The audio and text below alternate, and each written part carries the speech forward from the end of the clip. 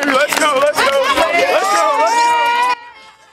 Yeah, let's go, baby. How about that energy from Quinn Ewers and JT Sanders, bringing the noise and the knowledge to more than 100 kids at their football camp this morning over at Westlake High School. Hey, what's happening, everyone? I'm Tyler Feldman. Yeah, the two Longhorns both poised for big seasons on the 40 acres, donating their time to impact the next generation. Gotta love it. The camp was sponsored by Octane Football. Yeah, NIL providing JT and Quinn with the opportunity to give back to the local Austin community. Of course, in addition to getting put through several drills, the kids also got autographs and pictures with two Texas football favorites.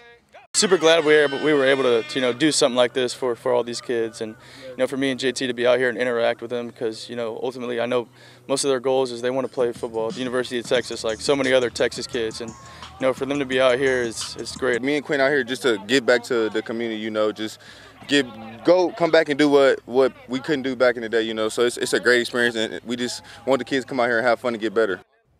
Hey, hard to believe, but we're less than 6 weeks away from the Longhorns opener against Rice.